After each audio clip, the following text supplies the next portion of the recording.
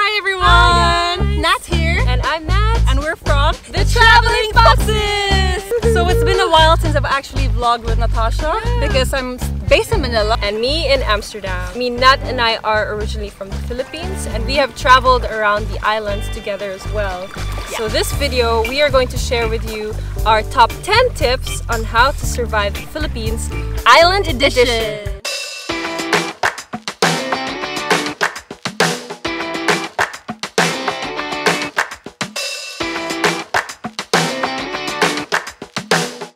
Tip number 1, stay protected.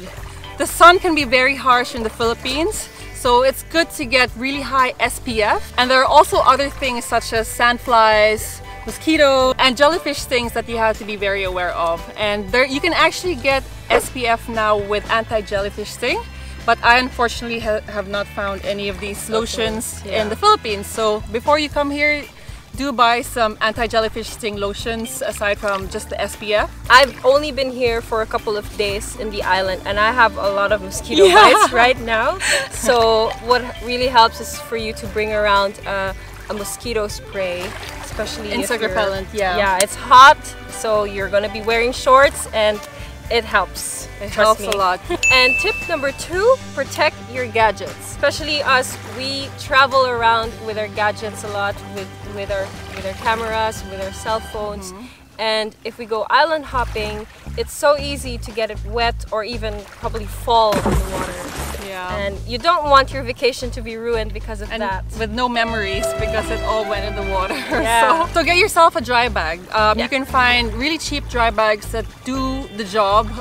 Just on the side streets there are some shops, but if you want high quality dry bags, you can get them in some sports shops. So tip number 3 is be flexible. Again, we are surrounded by so many islands and Mother Nature sometimes likes to play games with us, so there are typhoons and even flooding.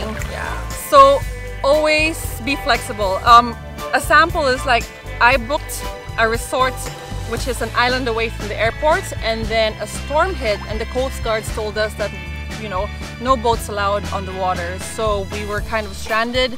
We had to find a new place in the mainland, and it was just quite, it was hassle. It was a hassle because we didn't plan for that. So guys, always be flexible and always have plan B. Wow, that's crazy. And tip number 4 related to that is expect delays, because as Nat said, things can happen, especially when traveling, and especially in the Philippines, traffic is crazy. For example, you're going, you have a flight to the islands, and just to be safe, you have to be in the airport like 2 hours or 3 hours before. And some flights here can be delayed again, maybe because the bad weather. Or the airport traffic. There's air traffic as well in the Philippines. Yeah, and aside from that, don't book consecutive plans throughout the day. Always give space in between each plan. So if they say it takes an hour to get somewhere, always make it 2. So you always have an adjustment in between. Now, tip number 5, which I'm quite disappointed that a lot of Filipinos don't know how to do, which is swimming. Are you surprised? I am surprised. There are over 7,000 islands and a lot of people here don't know how to swim. But as a precaution, visiting the Philippines, please do learn how to swim. I mean, we offer life jackets when you're going on a boat, but it's still safer to know how to swim. You can enjoy your vacation a bit more, knowing that you don't have to be, cautious because you don't know how to swim. And aside from that, the underwater world here is so beautiful, so you don't want to miss that. Tip number 6, toughen up your belly, especially if you're not from the Philippines. If you've ever heard of Bali belly or Delhi belly, well, they should actually mention Manila or Philippine belly as well. Not to say that the food here is not of high quality, but just to be safe, some people are not used to the quality of food and water here, especially, right? So especially in the islands, it's best to order bottled water rather than tap water. Yeah, and even raw foods, try to avoid raw foods because you don't know where they washed them. Another thing I've noticed as well is like, don't be overexcited when eating new food. Probably your stomach it's not used to a lot of the ingredients, so that's what causes your Philippine belly. If it's too late, number one, well, drink lots and lots of fluids. And number two, there are always some medicine available in the pharmacy. So if you have a bad tummy, just buy Diatabs.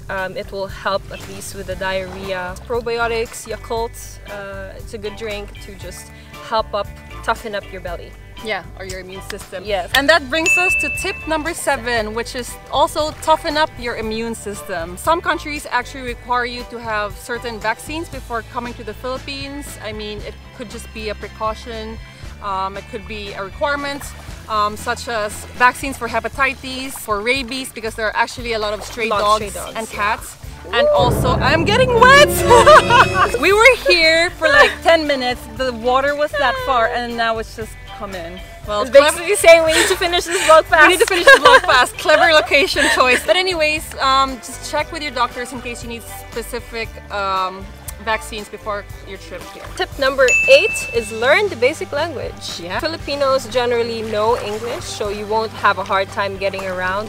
And me and Nat, we speak English most of the time in our vlogs. Yeah. But our local language for me is Tagalog, and she's For Bisaya. mine is, yeah, Cebuano. So what words can we teach them? So basic words is after you're done eating and you enjoyed the food, you could say lami in Bisaya. Or masarap in Tagalog. If you want to compliment someone, you can say maganda for beautiful in Tagalog.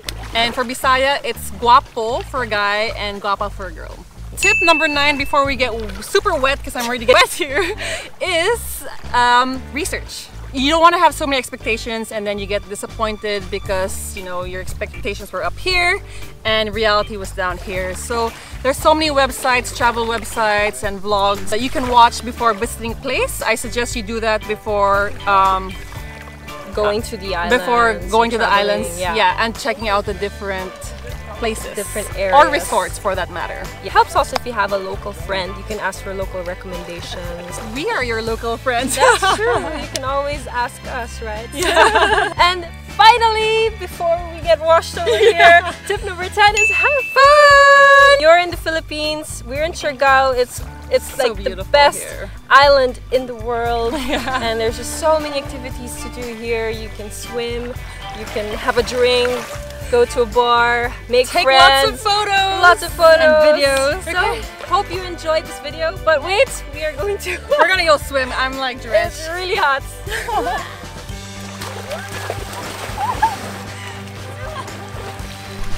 Okay guys, hope you enjoyed the video. And I hope you guys can click subscribe to our channel so you get updated when we post more videos. Coming up soon. Yeah, bye.